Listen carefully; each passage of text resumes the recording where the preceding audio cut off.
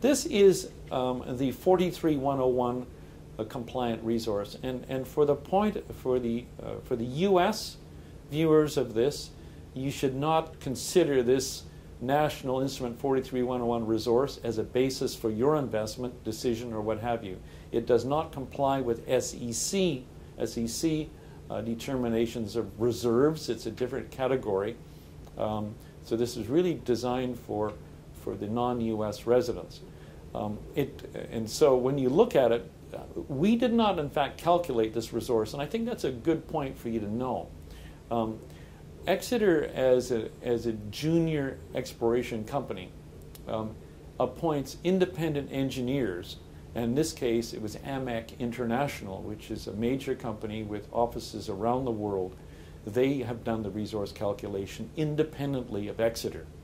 So this does not have any perceived company bias in it. It's an independent calculation. AMEC also did the resource estimate for our neighbors, Barrick and Kinross, who are just 6 miles to the south of us. So you can see here, it's a technical slide. I think to summarize it, you can that there are 2 zones to Caspiche. We're now looking at the top table. The oxide zone is a zone above the sulfide. It's right near surface, and it does not have any copper in it. So when it comes to mining this sort of zone, and it's typical of what you'd find anywhere in South America for these deposits, you'd mine it from surface, open pitting, heap leach type operation. And you can see there's about 1.6 million ounces of gold and 3 million ounces of silver in that zone. Underneath it, you can see the 18 million ounces of gold shown in the table there, and to the right you'll see the copper at 0.22% copper, giving you 4.84 billion pounds of copper. Now these are inferred resources, okay, which is your lowest level of confidence as you make a discovery. The total resource, you can see gold 19.6 million ounces. You can see the silver at 40 million ounces. And on the right-hand side, you can see what we call gold equivalent ounces. What we do there is we give a gold value to the copper. In other words, for you to look at them independently, it's harder for you to come up with a valuation than if we simply say, let's convert the copper to a gold equivalent number, and that's how you come up with 32.4 million ounces of gold. This is a common way in our industry of being able to then compare projects one to another. Now, I'll show you in the graphics, there is a higher grade zone, and the higher grade zone is half of the deposit, or half of the total tons. So you can see there's 499 million tons have almost 2/3 of the gold and copper for the whole deposit. And that's something that is important from a project development scenario when you might consider, let's look at this thing as an underground deposit, not mining it open pit at all, mining it underground and taking advantage of the fact that you have so much of the gold in half of the total volume. And you can see on the slide there's also the comment at the bottom. You can compare our resource there that I've just spoken of to what is owned to the south by Barrick, Cerro Moro, or Barrick and Kinross, I should say, where they're very similar in size and similar in grades. Funny that. So now let's look at the gold distribution. Now this is, on the technical side, what we're showing here is a red outline of what the deposit would look at an elevation of 4,000 meters above sea level. So this is, in as much as the surface here is between 4,200 meters and 4,300 meters, you're looking at a horizontal slice at an elevation of 4,000 meters. And you can see the shape of it. Various terms of what we call this red outline. I call it a croissant. Some people say it's an incomplete donut. But the fact is that is the shape of the zone as we know it today. And you can see the shape being what I described. I'm going to show you what this looks like in cross-section. The yellow lines across this thing are the drill holes that we have from last season. They don't refer to this season's drilling, which is now underway. It's simply last season's drilling. And the holes are generally spaced 200 meter by 200 meter centers, 200 meters being 660 feet.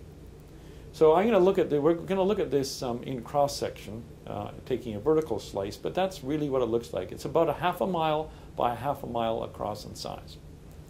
The next slide here shows, in fact, the block model. This is getting much more technical. This is if you take the deposit, like an apple, and slice it down the middle. So now you can look at the deposit internally.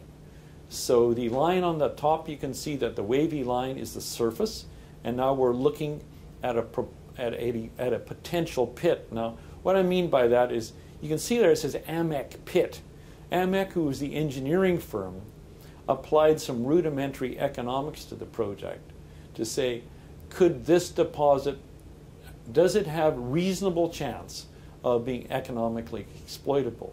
And when they applied mining parameters against that, and this is, I can have you refer to our 43-101 engineering report, it's on the website, they came up with an open pit that goes to a depth of about 1 kilometer. You can see it there. So you can see the deposit is 1 kilometer deep, about 1 kilometer wide, and in red you can see this higher grade zone that I referred to on that chart, showing it better than 1 gram per ton gold equivalent. A gram of gold is worth about $32 US. So if it's better than a gram, it means it's better than $32 in value per ton. If you'd like to know the conceptual economics of these, of a comparable deposit, in geological terms anyway, you can go to the Kinross Gold website and go to the Cerro Casale project, and there is a 43-101 there talking about the economics of mining their big deposit 6 miles south of us. And it gives you some sense for deposits of this size of what the economics can be. I'm not saying those are the economics of this one because we don't know yet, but they are comparable geologically. This, in fact, is the drilling, the infill drilling proposed now. And you can see a grid pattern here of squares. These squares are 100 meters on a side. And in purple there, you can see this croissant shape again. But you can also see a whole number of the drill holes that have been labeled from the last season's drilling. Now, if we go to what we're now showing with the arrows on it, you can see that, in fact, the drilling that we're proposing for this season will do two things. One, it's going to increase our confidence in the deposit because it's an inferred category, and we want this higher grade zone to move up to the indicated category. Now, there's two reasons for doing that. One is internally it allows us as Exeter to model the deposit more accurately as from an engineering point of view. But the other point is from a valuation point of view, there's considerably more value in an indicated resource as an inferred one. Basically, there's more confidence in the integrity of the deposit. So looking here, the yellow arrow, what it really refers to is that at less than 1 gram gold equivalent per ounce, the deposit is open to the right and to the left in those directions. It needs to be closed off by drilling. And when you look at the red arrows, that's at better than 1 gram per ton gold equivalent. That's the higher grade zone. You can see it's open to the bottom right and to the left. So the deposit isn't yet fully defined, and that is a priority for us this year, is to fully define the size of the Caspiche deposit.